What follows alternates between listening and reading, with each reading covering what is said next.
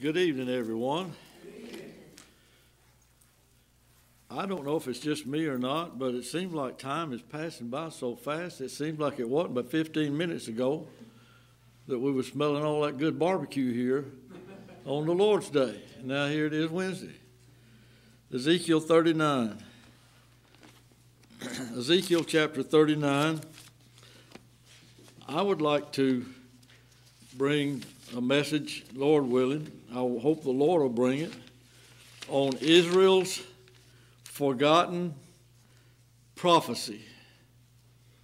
A prophecy that Israel knew about, had, but forgot all about it, left it aside, and it is still causing problems among us Gentiles even in our day. Israel's forgotten prophecy. Ezekiel chapter 39 and verse number 21. And I will set my glory among the heathen, and all the heathen shall see my judgment that I have executed, and my hand that I have laid upon them.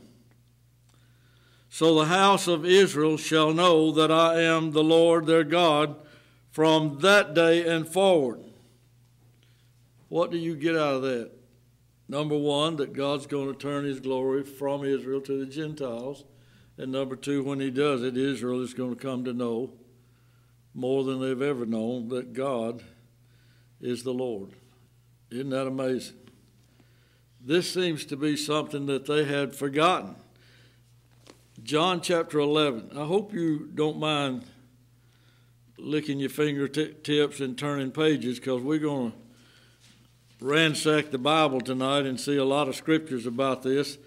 I would like for you to go out the door the same, not the same as you came in, but understanding that Israel was told multiple times down through the centuries that God was going to bring his glory to the Gentiles.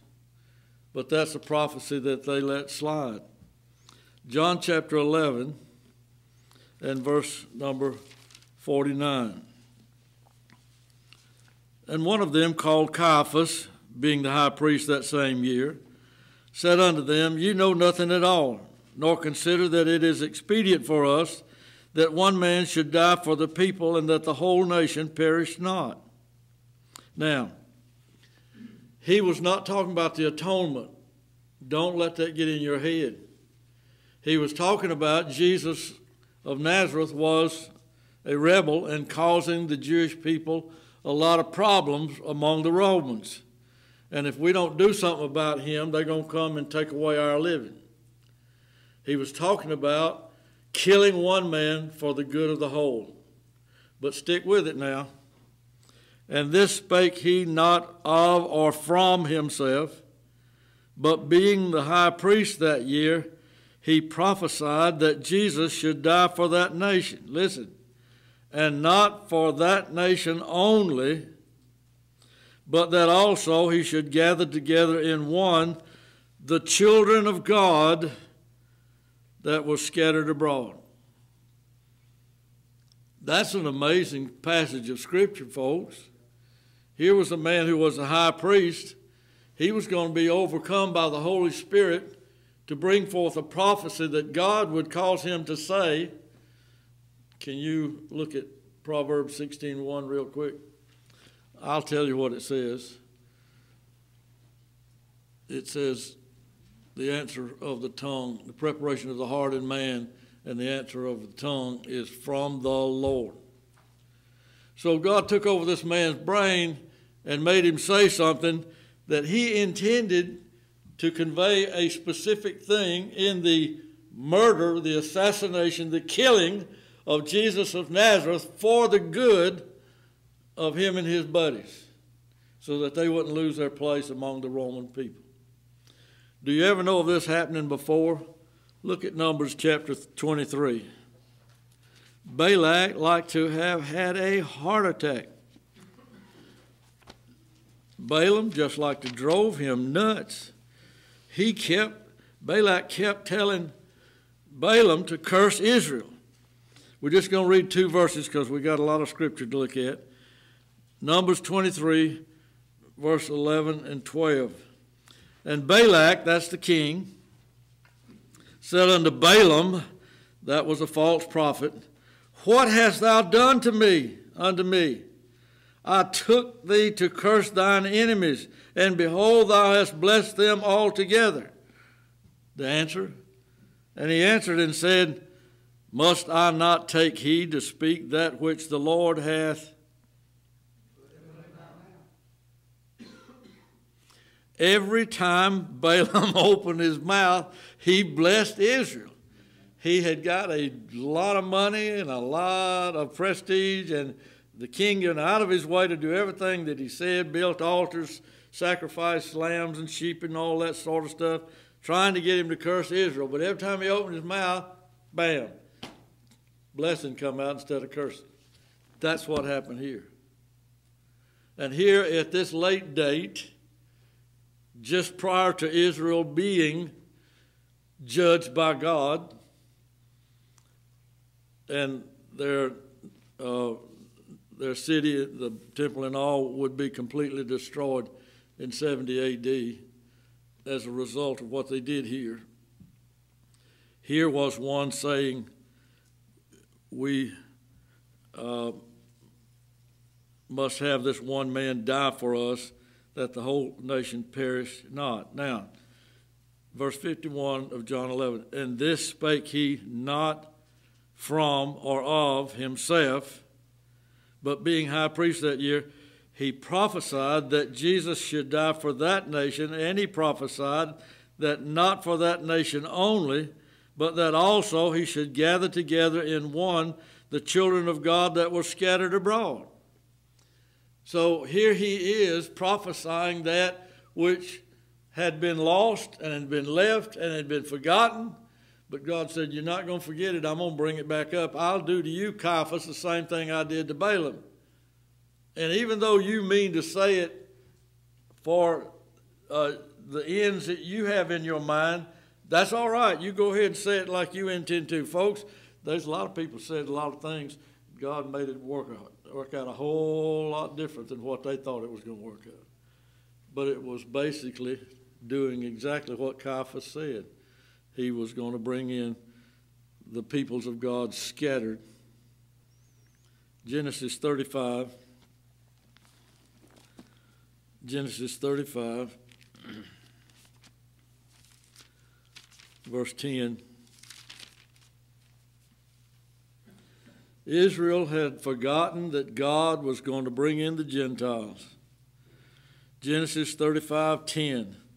And God said unto him, unto Jacob, thy name is Jacob. Thy name shall not be called any more Jacob, but Israel shall be thy name. And he called his name Israel. And God said unto him, I am God Almighty. Be fruitful and multiply, and a nation and a company of nations shall be of thee, and kings shall come out of thy loins. So at the very beginning, when Israel became Israel, when Jacob became Israel, God prophesied unto him that a company of nations shall come out from him. This started from the very beginning. Go back to Genesis chapter 12. What man does Israel really hold up and say, we're of that guy? It's Abraham. Genesis chapter 12, verse 1. And the Lord had said unto Abram, get thee out of thy country. That was the first issue of faith in the beginning of what we know as the Christian church. Get thee up out of thy country, and from thy kindred, and from thy father's house. You only need to read Matthew chapter 10 to understand how God has said that to us as well. Unto a land that I will show thee, and I will make of thee a great nation, and I will bless thee and make thy name great, and thou shalt be a blessing. Listen. And I will bless them that bless thee, and curse them that curse thee, and in thee shall all families of what? See, it makes a difference. If you say all families of Israel, changes the whole meaning. That ain't what it said. In thee shall all families of earth be blessed. That's what he said to Abraham, or Abram, whose name was changed to Abraham, at the very outset. That's what he repeated to Jacob, whose name he changed to Israel. What about to Isaac? Genesis 18 and verse 18. Genesis 18:18. No, this is Abraham too, excuse me. And the Lord said, shall I hide, this is verse 17, from Abraham that thing which I do? Verse 18 of chapter 18, seeing that Abraham shall surely become a great and mighty nation, and all, not the families here, but all the nations of the earth shall be blessed in him. Now Isaac, chapter 26, Genesis 26 and verse number 4.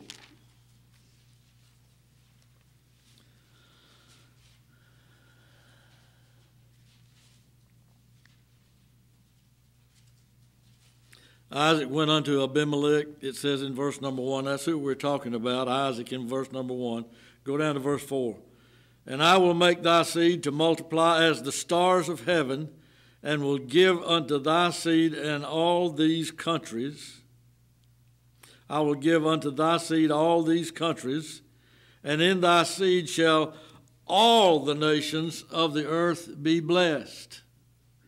That was said to Isaac. That was said to Jacob.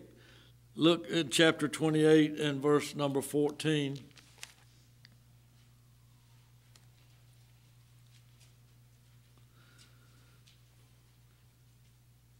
And thy seed shall be as the dust of the earth, and thou shalt spread abroad to the west and to the east and to the north and to the south, and in thee and in thy seed shall all the families of the earth be blessed. Caiaphas had forgot this. He wasn't talking about the blessing of God that was given to Abraham, Isaac, and Jacob. He was just talking about how we're going to get out of this mess. The Romans will come down on us if we don't do something about this rebel who is stirring up everybody. The whole world is going after him. But he being the high priest that year, the gifts and calling of God are without repentance. He may be in hell right now. I don't know, you don't either. But whether he is or not, that Proverbs 16:1 says his tongue was used of God. Just like Balaam's tongue was used of God. He couldn't say anything contrary to the will of God. Galatians chapter 3. Galatians chapter 3.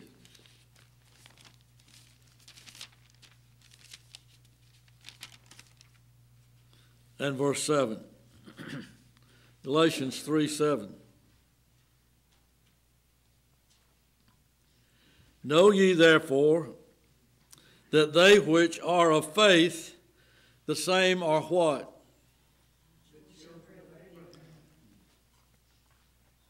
Isn't that something? They which are of faith. Gentile, Jew, not mentioned. European, Ethiopian, Russian, Spaniard, whatever. It don't matter. Whoever is of faith is a child of Abraham. Verse 8. And the scripture, foreseeing that God would, 3 words, please, now make it 5 words. Foreseeing that God would justify the heathen through faith. God preached before the gospel unto Abraham. What was God's text that Sunday morning, that Sabbath day when he preached to Abraham?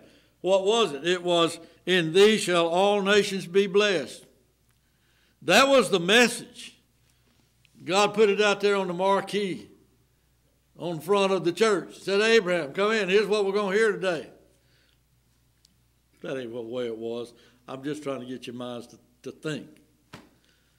His message to Abraham was, when he preached to Abraham, was, in thee shall all nations be blessed. Verse 9, so then they which be of faith are blessed with faithful Abraham.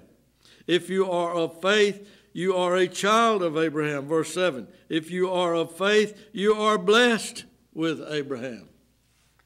How did Abraham get that understanding? He went to a preaching service. Who was doing the preaching? God was. What was the message that day? It was, in thee shall all the nations be blessed. That was an effectual message by the Holy Spirit that edified Abraham's heart and caused him not to wobble on the axle, but he stayed true and believed God all the way through to the end. John chapter 10 and verse 16.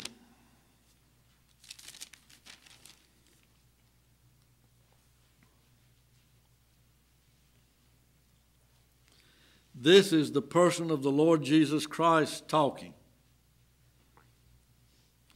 And other sheep I have, which are not of this fold, them also I must bring, and they shall hear my voice, and there shall be one flock, or fold, and one shepherd.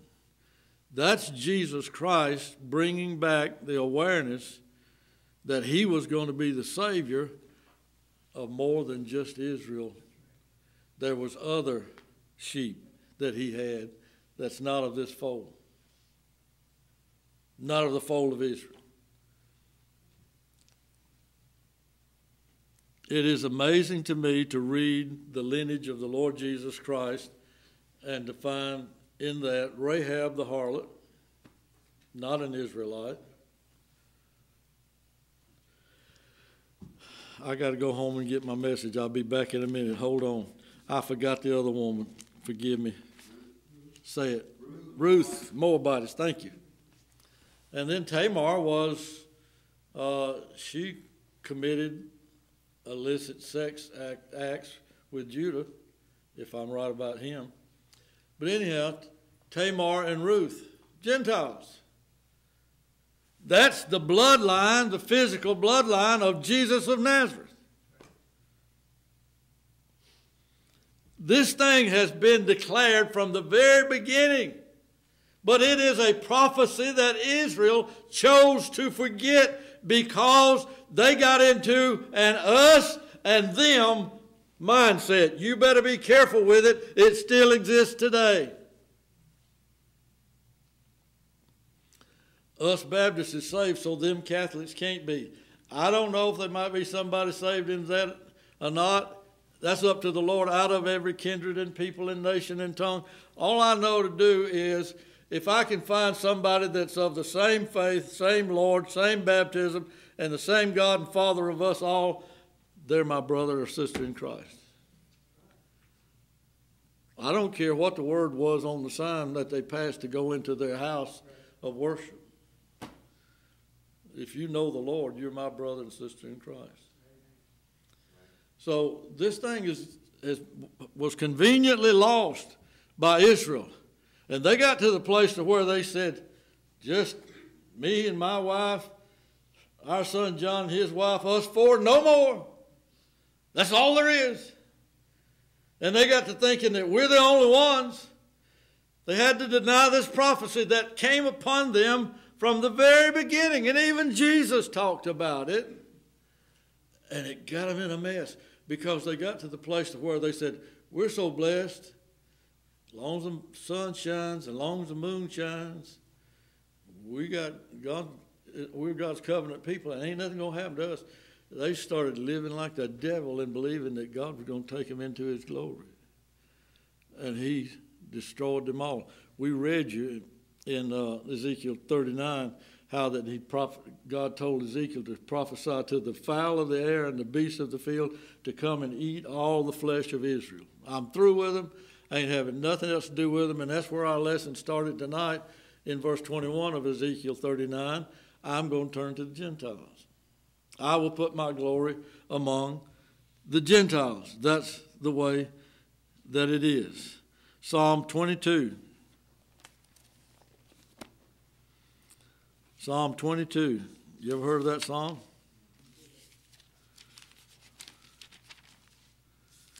We've heard the 23rd Psalm. What about the 22nd Psalm?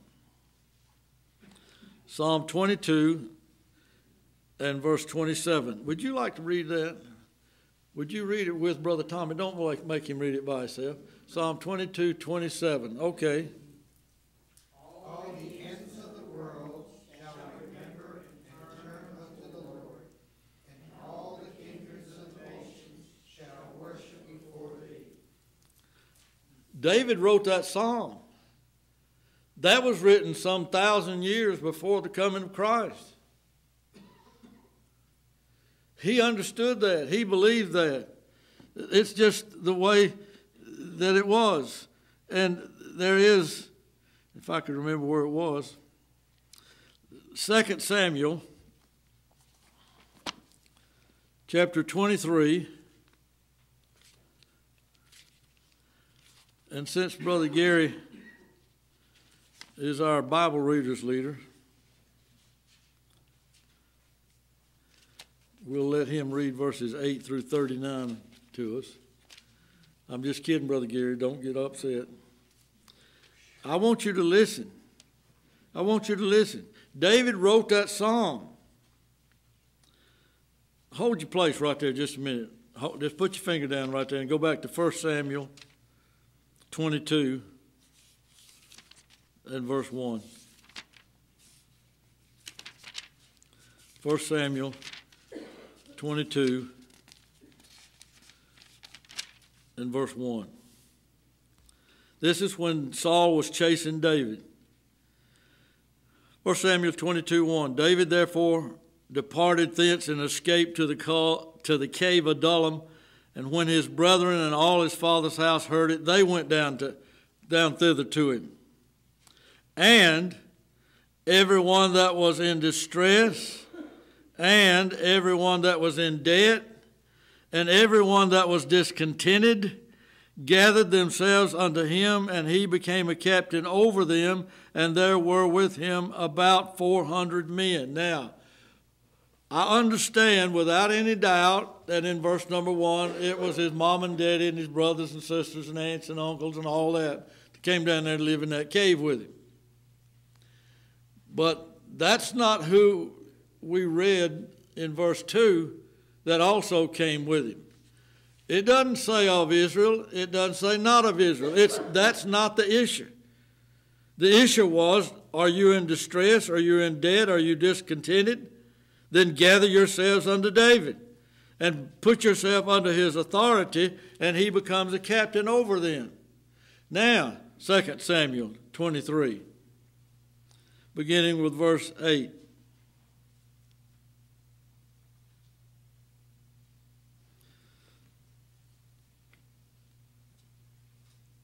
Second Samuel 23, 8. These be the names of the mighty men whom David had. The what? Yeah, that's what I said. That sat in the seat, chief among the captains. The same was Adonai the Eznite. Brother Gary, this is what you're supposed to be doing. Verse 9, and after him was Eleazar, the son of Dodo, or Do, I don't know how to pronounce it, and the Ahohite, one of the three mighty men. You go on down and read all these. Verse 11, Shamar, the son of Agi, the Hararite. You read on down, all the way down through verse number 39. Jump on down into it. Listen at verse 24. No, don't listen to it because I ain't going to read it. Asahel, the brother of Joab, was of the 30. I said I wasn't going to read it, and here I am trying to read it. But just look at all those names. Look at verse 27. Look at verse 28. Verse 29. Verse 30. Look at all those names. And they don't say the Israelite. Don't say the Benjamite. It don't say of the tribe of Judah. It's listing all kinds of men that went down to David. So we understand and see that David, being a picture of the Lord Jesus Christ, which we're going to see hopefully before this message is over, he had a kingdom full of Jews and Gentiles. How did they forget this? How did this come to be a prophecy that was forgotten by Israel? Because they didn't want the Gentiles involved with them. Luke chapter 2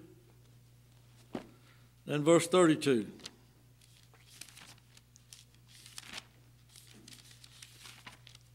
Luke chapter 2 and verse 32, the prophecy of Simon when he saw the baby Jesus being brought to the temple. Luke chapter 2 and verse 32. Would you read that for me? A light to lighten the Gentiles and the glory of thy people Israel. The Bible said this man had been waiting in the temple, just like the prophetess had been. And it had been promised him that he would not die until he held the Lord's salvation in his arms.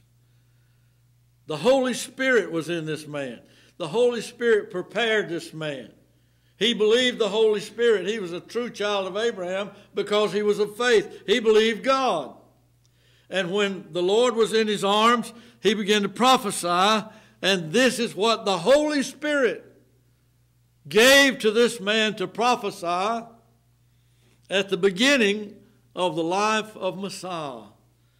He will be a light to the Gentiles and be the glory of the people of Israel. Isn't that amazing? And yet, God has to overcome Caiaphas and kind of trick him to make him say something political. But God meant it spiritual, because the two verses that describe Caiaphas saying that tells you that it was God that took over his mouth, because he was high priest that year, and this was the Holy Spirit causing him to say that prophecy that he had so easily and conveniently forgotten, that the Gentiles were going to be involved with the glory of God. You can quote this, John 1:29. Can you quote it? John seeth Jesus coming walking down by the Sea of Galilee and said, Behold, The Lamb of God, which taketh away the sins of the world. sin of the what? World. Ah. Not only did Simon introduce him at his birth, on the 8th day for his circumcision, but the forerunner, the human being, only one ever chosen to look at a human being and say, that's God our Maker, was led by the Spirit to say that he is the Lamb of God, and he won't just take away the sin of Israel, but he'll take away the sin of the world. And everybody can quote John 3:16, but they ain't got a clue what it means. For God so loved the world, not just Jews.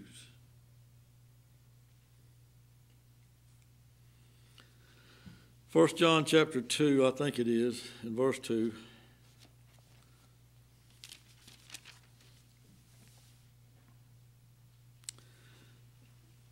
A brother Vic, and I can't remember his last name, was in Springfield, Illinois. Yeah, I think it was. And he was a very learned man. He used to translate in the State Department Russian language into English and so forth. And he came down to see me and sat in my basement by that wood stove, and we were talking about the Lord for a good while. And he said, I'll tell you what I want to do. I want to go back to Illinois, and I want to invite every Southern Baptist preacher in the city and tell them this is where your roots are in the sovereign grace doctrine. And we're going to have a big meeting at our church, big feeding, tents out there with all kind of food. and I want you to be one of the preachers. And then we're going to have a question and answer session, and I'm going to assign you, we're going to have nothing but the 5 points of Calvinism. We have 5 preachers, and they're going to take each one of them, take one of the 5 points. And you got limited atonement. I said, thanks a lot. So here I am up there preaching to, there's 32 Southern Baptist pastors inviting. I know there wasn't that many of them that came, but there was a good many of them that came. Because if you offer a Baptist preacher a free meal, so I get up and I preach on limited atonement. Then after lunch, we all get back up there, and they put us all in chairs, all 5 of us, and they say, have at them. Every question came to me. I don't think they asked anybody else anything, but they was after that limited atonement. And this is one of the verses they brought up. And it says, 1 John 2:2, and he is the propitiation, the atoning sacrifice for our sins, and not for ours only, but also for the sins of the whole world. They read that to me and said, what are you going to do about that, preacher? I said, I ain't going to do nothing about it. It's the Bible, and I believe it. They said, how can you believe that and preach limited atonement? I said, because it does not go against limited atonement. It says the sins of the whole world. I said, yeah. And here you are standing in this year, whatever year it was, and saying it's the sins of the whole world, and you're talking about right now. But let's take you back to the time this was written. Sir, can you tell me who wrote this? John. I said, well, what nationality was he? He said, a Jew. Okay, we're doing good. Just stick with me. Now, here you have a Jew who is an apostle. He's telling you that Jesus Christ didn't just die for the Jews, but he died for what? He said, sin of the whole world. I said, what? I didn't hear you. He said, the sin of the whole world. I said, ta-da.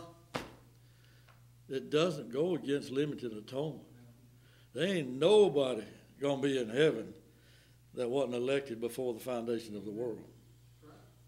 And if you see that's wrong, you're wrong. If you can't put them together and see that they don't contradict one another, then you just got some more thinking and praying to do. But this don't say for the sin of every man without exception. This says every man without any particular nationality or whatever, without distinction. It says every man without distinction, not every man without exception. God, of course, hell has had to enlarge itself. If there's one man in hell, then that can't be that Jesus died for all the sins of all men, or that man wouldn't have went to hell, because Jesus' blood did the job. Father was satisfied. It was finished. Justification was established. So this can't be saying all the sins of all men without exception. It said, he shall die for all the sins of all men without distinction. Jew, don't make no difference. Gentile, don't make no difference. I got in. American Indian, I don't care. Black man from Africa, I don't care. Don't make no difference. He got faith in Jesus Christ. He believe in the Lord Jesus Christ. You're in. He died. He's the Lamb of God that came to die for the sins of the world. And there it is.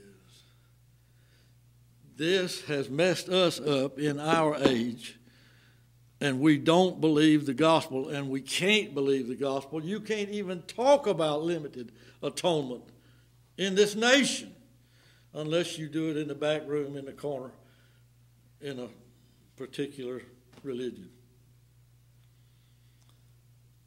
Why is it that way? Because the devil has blinded the minds of them that believe not, lest the light of the glorious gospel of Christ should shine unto them. And because they receive not the love of the truth, God has sent them strong delusion, that they might believe a lie and be damned, who receive not the love of the truth. We're in the same mess that Israel was in when Jesus said, your temple is, your house is left unto you desolate. Ezekiel, prophesy to the fowl of the air. Prophesy to the beasts of the field. I'm sick of these people. Let them come and get drunk on their blood. I'm turning to the Gentiles. And here we are. Same song, second verse. We're right down in the middle of the same thing that they was in. Second verse, just like the first. We fail to see that Jesus Christ died for all the sins of all men without distinction, of those who the Father had elected in him from the foundation of the world. Isn't that amazing? Following along the same route. John chapter 12.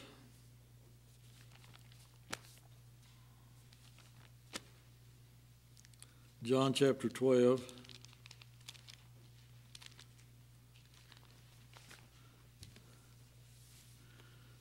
In verse 32.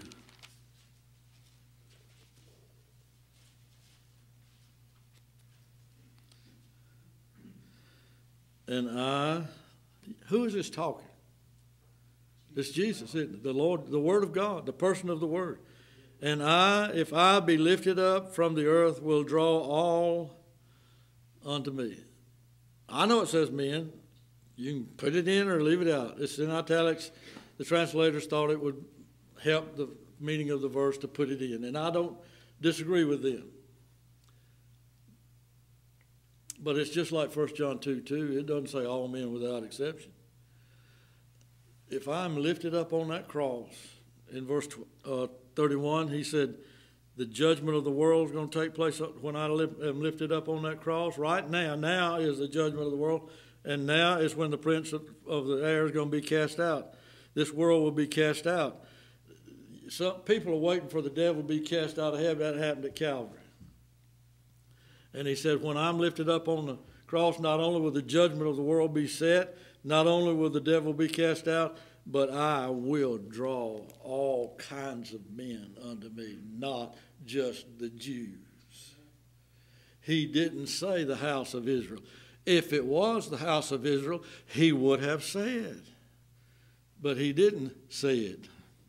That's the way that it is. Romans chapter 3.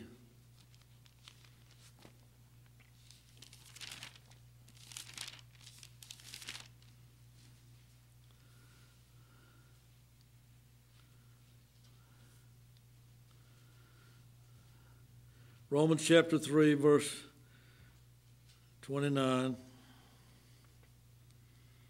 Is he the God of the Jews only? Well, it's just going to consider this. Let's just drag this back out into the light. Let's look at this doctrine that has been established since Abraham, Isaac, Jacob, and Joseph. Well, and Abraham, Isaac, and Jacob. Let's look at this thing and see. Answer the question. Is God the God of the Jews only?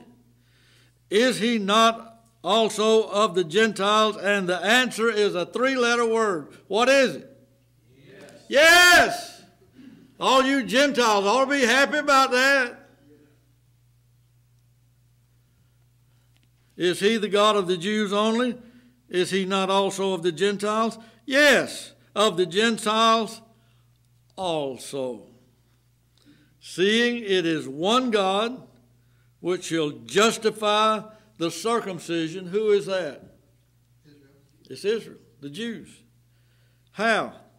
By faith. And uncircumcision. Who is that? Gentiles. How do they get justified? Same way, through faith. Do we then make void the law through faith? God forbid we establish the law. Ephesians chapter 2.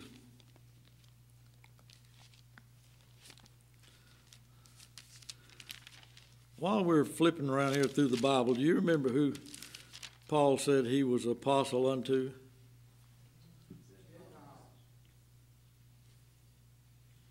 He was a preacher that was apostle that was called to go to the Gentiles. And that's why he got in so much trouble.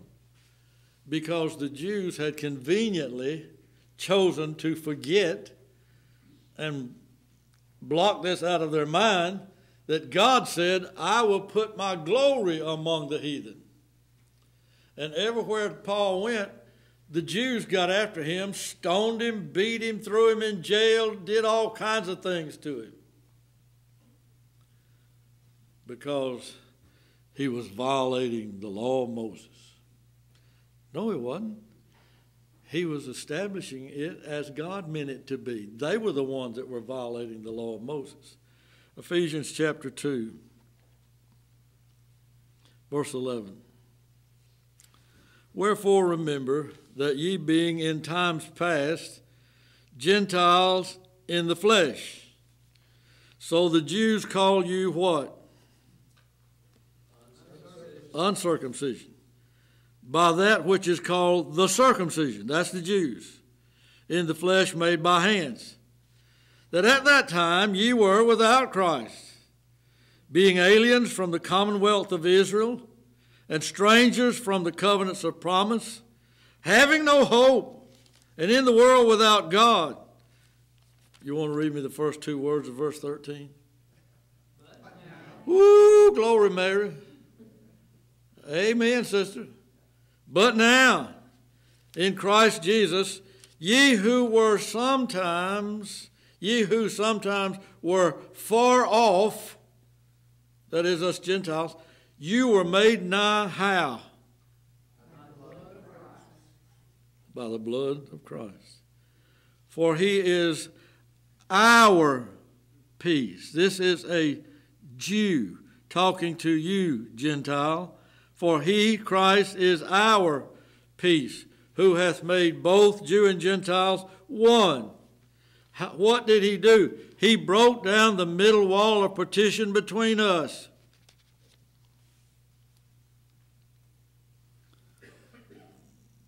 Used to live in an old house and had a hallway right down the middle. Come in front door and the hallway right down the middle. And one family lived on one side and one on the other. And if that hallway had been a wall or a partition, the Lord just come in and knocked down that thing and said, we're going to all live together as one. Having abolished in his flesh the enmity. It wasn't enmity from God. Having abolished in his flesh the enmity, even the law of commandments contained in ordinances. For to make in himself of two, twain, one new man, so making peace, and that he might reconcile both Jew and Gentile unto God in one body by the cross, having slain the enmity thereby. And he came and preached to you which were afar off, and to them that were not, to the Gentile and the Jew. For through him we both have access by one Spirit unto the Father. How many sons are they of God, the eternal Son of God? One. How many fathers are there? One. How many Holy Spirits are there? One. For through him we both. Through him, through Christ, the only one there is. No other name given unto heaven whereby you must be saved. Jew or Gentile, you don't come by Christ, you don't come at all. So we come by the Son, the one Son. We both come by the Spirit. We both come unto the Father. Now, therefore, ye are no more strangers and foreigners, but fellow citizens with the saints and of the household of God. And listen. And you're built upon the foundation of the apostles and prophets. They're our prophets. They're our apostles just as much as they are the Jews. Jesus Christ himself being the chief cornerstone, in whom all the building fitly framed together groweth unto an holy temple in the Lord, in whom ye also, you Gentiles also, are builded together with the Jews for an habitation of God through the Spirit. Way back yonder when I had more radio than I had sense, I'd listen to Oliver B. Green. And he'd say, there's going to be a 1,500-mile square city in heaven, and that's where the Jews are going to be, and us Gentiles are going to be down here in the dirt on earth. I didn't like it. I didn't know how to refute it, but it just didn't seem right in here. And in here was the Holy Spirit saying, So I studied and learned and prayed and come to find out, Mr. Green, you might have been very well purposed. That may be something that you really believed, but I believe this comes from that old stinking Schofield Bible. I believe that's where the lights went out. It's when that stinking Bible was published. Took the sovereignty of God out of our minds. Took me a long time to get back to the place where I knew that Jesus was presently reigning Lord. And I thought, Mr. Green, bless your heart, it may very well be that you are in eternal glory with God right now. And if you are, you know as good as I do that was a lie. That passage right there is just a fulfillment of everything that God told the Jews, beginning with Abraham all the way along. Caiaphas tried to say something political, and God said, grab his tongue. Now make him say this. And he flapped his tongue in a way and shaped his mouth in a way that he had to say what the high priest was supposed to say voluntarily, in a way that Caiaphas would have been edified by agreeing with God. No, Caiaphas didn't get the blessing, but he got used by God. And being the high priest, the Holy Spirit caused him to say, just like Balaam cursed Israel when Balak paid him a lot of money Balak paid Balaam a lot of money to curse Israel, but every time he opened his mouth, Balaam blessed Israel. So Caiaphas' mouth was used of the Lord to give us an understanding that although this is a prophecy that Israel has long ago lost, God's going to make him say it right now because it's the truth. And you ain't going to use that tongue for yourself, sir. You are mine. You belong to me. And if you're going to talk, you're going to talk right. And even though he didn't mean to, and if he didn't get straightened out about that, I wouldn't change places with him right now for a sack full of Chick-fil-A's with fries. My soul. This is the forgotten prophecy of Israel. Isaiah chapter 11. You still with me? Isaiah chapter 11.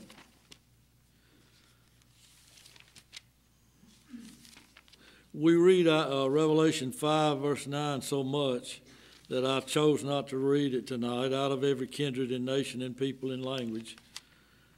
But we read that so much I chose not to read it tonight, but that's another verse.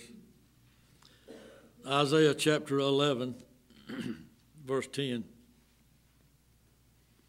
And in that day there shall be a root of Jesse. Who do you think that is? Which shall stand for an ensign or for a sign of the people.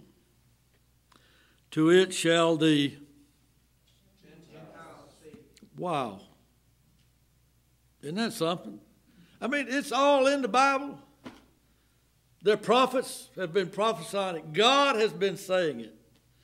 They open the mouth to say something contrary to it, and God makes them say this. Jesus preached on it. Other sheep I have that are not of this fold. But there's going to be one flock. Isn't that amazing? The man that held a baby Jesus in his arms said he's going to be the light to the Gentiles. And in that day there shall be a root of Jesse, which shall stand for an ensign of the people. To it shall the Gentiles seek, and his rest shall be glorious. And it shall come to pass in that day that the Lord will set his hand again the second time to recover the remnant of his people, which shall be left from Assyria, from Egypt, from Pathros, from Cush, from Elam, from Shinar, from Hamath, and from the islands of the sea. That's you. That's you, the islands of the sea. And he shall set up an ensign for the nations, plural. And he shall assemble the outcasts of Israel and gather together the dispersed of Judah from.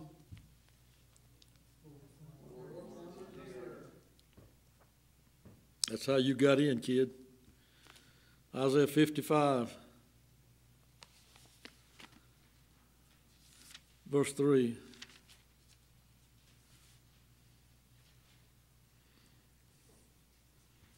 Isaiah 55, 3. Incline your ear and come unto me.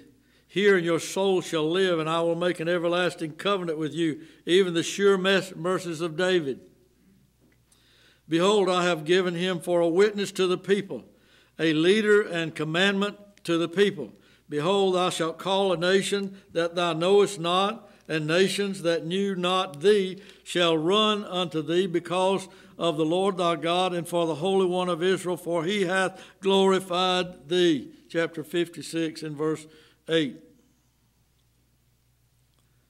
The Lord God which gathereth the outcast of Israel saith, Yet will I gather others to him beside those that are gathered unto him. Isaiah 60 and verse 4. Lift up thine eyes round about and see, all they gather themselves together. They shall come to thee, thy sons shall come from far, and thy daughters shall be nursed at thy side. God is continuing,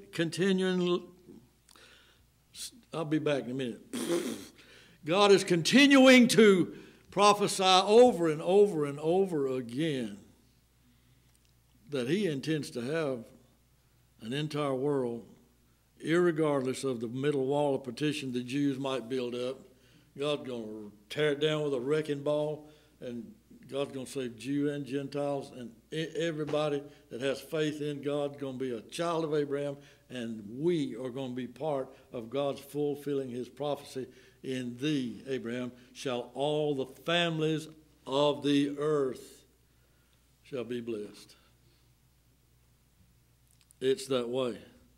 Now, we read in Isaiah 55:3 that God was going to give unto this true Israel an everlasting covenant, even the sure mercies of David. I want to finish out our time in Acts chapter 2.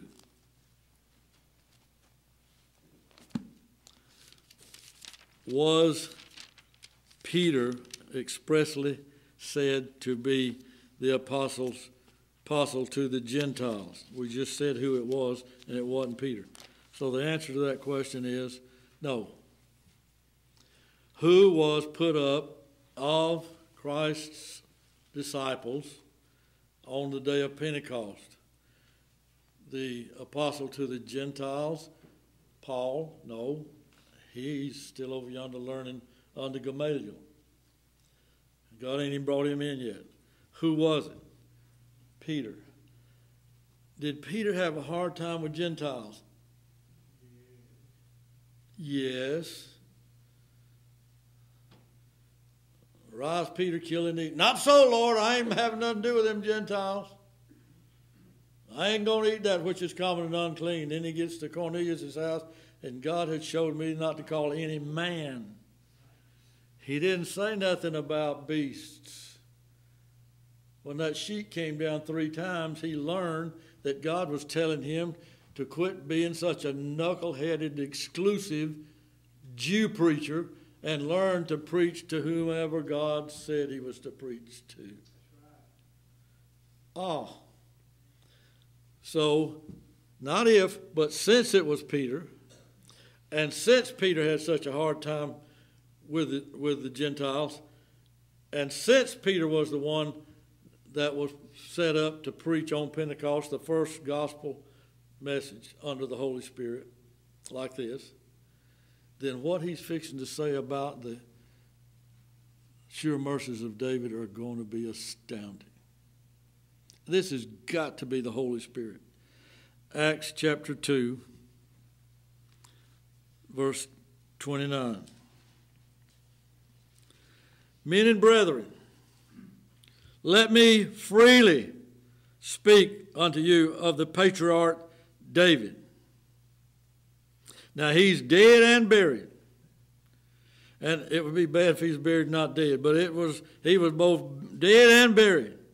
And his sepulchre is with us unto this day. Y'all agree with that? Yep, everybody agrees with that.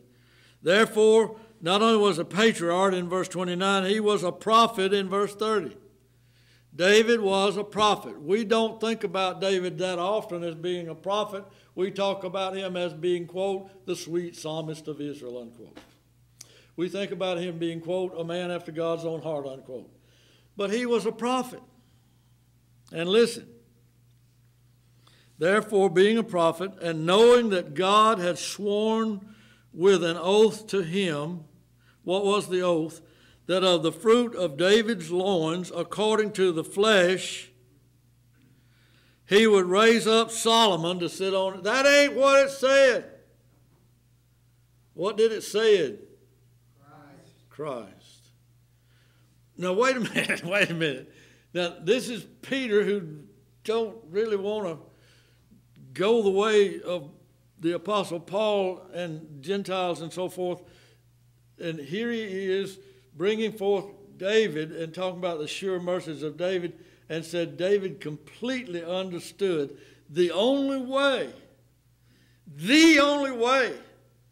David's kingdom is going to be an everlasting kingdom as it diverges into Christ's kingdom, or as Christ's kingdom envelops David's kingdom. Think. Well, the Jews are coming back and they're going to build a temple, and David's going to come and establish his kingdom, and they're going to have their kingdom forever.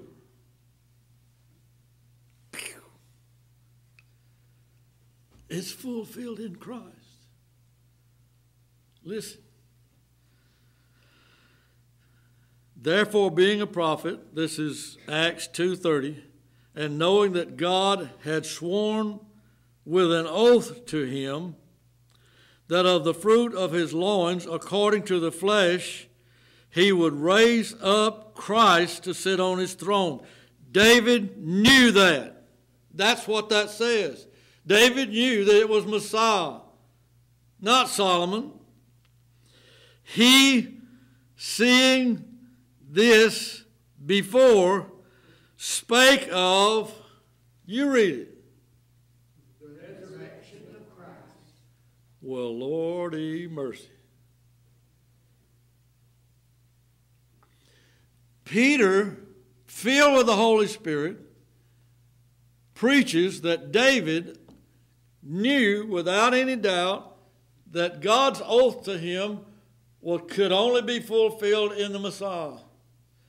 And it says in Acts 2:31, he saw this, and he spake, David spake of the resurrection of Christ. When did he spake that?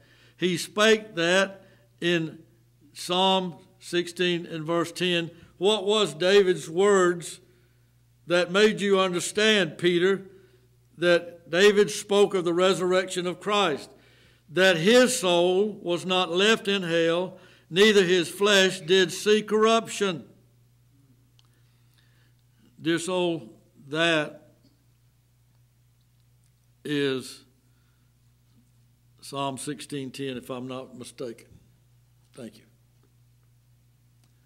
When David wrote Psalm 16:10, you can't study that without understanding what David understood. Well, David believed in the resurrection. Check, I agree with you on that. Is that all you got? Yeah, that's all it says. No, it don't. It says here about that David, when he penned that, he was talking about the resurrection of Messiah, who would fulfill God's oath to him, that his throne would be an everlasting throne. That's why God was saying, I'll give you the sure mercies of David. I will connect you to Messiah, and he shall reign forever and ever. And the kingdom of God, according to Daniel, will not be ever turned over to another people, but the saints of God shall reign with him forever, even forever and ever, Daniel says. That's the sure mercies of David, and it's yours and not just the Jews. The apostle to the Jews said it. So his mouth, Proverbs 16:1, was just as much controlled by the Holy Spirit to say this as Caiaphas' mouth was controlled to say what he said in John chapter 11. But the difference is Peter agreed with it. He wanted to say it. He was used of God. He was in total agreement and in total submission to the Lord in it. Caiaphas was saying it for a political reason. Peter was preaching for the glory of God. And there you have it. Verse 32. This Jesus has God raised up, whereof we all are witnesses. God did it. David died, and what happened? Well, what you always do, you put him in the ground, and is buried, and his body's with us today. But you can't go and find a body of David's Lord, because death could not hold his prey. He was resurrected by God, and he's ruling and reigning now on the throne, continuing that throne that God promised David that there would be. Therefore, being by the right hand of God exalted, and having received of the Father the promise of the Holy Ghost, Jesus Christ has shed forth this, which ye now see and hear.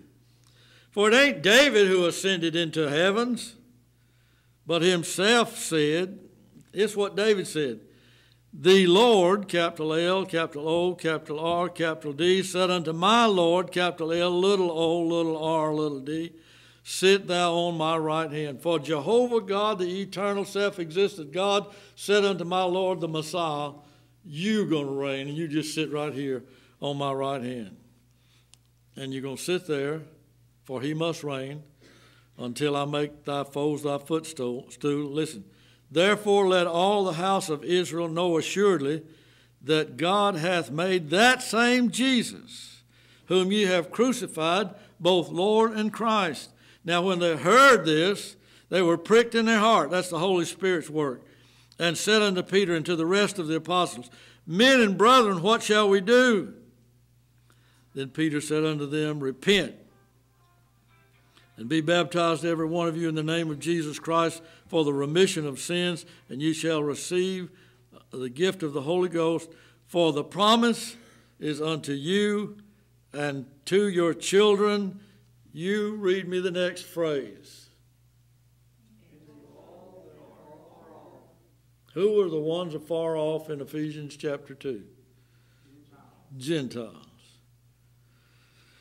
For the promise is unto you Jews that are here presently, this unto your children who may not be born yet, that will believe in him, and to all that are afar off. Yee, that gets me.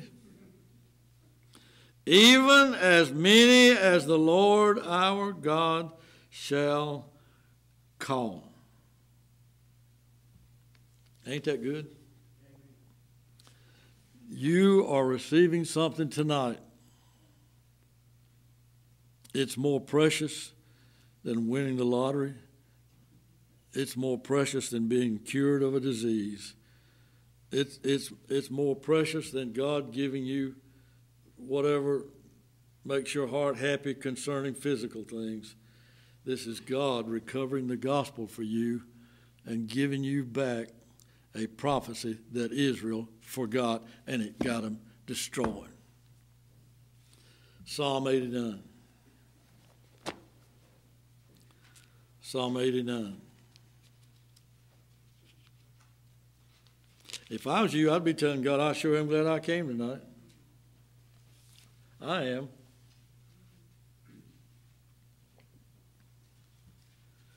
Psalm 89.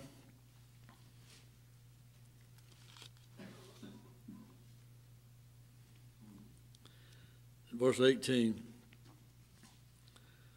For the Lord is our defense, and the Holy One of Israel is our King. Then thou spakest in vision to thy Holy One, and said, I have laid help upon one that is mighty. I have exalted one chosen out of the people. I have found David, my servant. With my holy oil have I anointed him. You should never read that kind of verse and just think of David, King David of Israel. You should always think about your heavenly David, the Lord Jesus Christ. We don't want to leave Jesse's son out, but dear soul, that ain't been our problem. Our problem has been we ain't thought about nobody but Jesse's son. Now, we don't want to leave God's son out, our heavenly David. I have found David my servant, and with my holy oil have I anointed him, with whom my hand shall be established. Mine arm also shall strengthen him. The enemy shall not exact upon him, nor the son of wickedness afflict him. And I will beat down his foes before his face, and plague them that hate him. But my faithfulness and my mercy shall be with him, and in my name shall his horn be exalted. I will set his hand also in the sea, and in his right hand, and his right hand in the rivers. He shall cry unto me, Thou art my Father, my God. You go tell Peter and the rest of them guys, I go to my God and your God, to my Father and your Father. He said, He shall cry unto me, Thou art my Father, my God, and the rock of my salvation. Also I will make him my firstborn. Isn't that good? Do we need to look up verses about the firstborn? You know that. Romans 8:29, Colossians 1:15 and 18. I will make him my firstborn, higher than the kings of the earth, and given him a name which is above every name. My mercy will I keep for him forevermore, and my covenant shall stand fast with him. His seed, that's you, kid, his seed also will I make to endure forever, and his throne as the days of heaven. You have had God recover for you a prophecy that Israel conveniently forgot.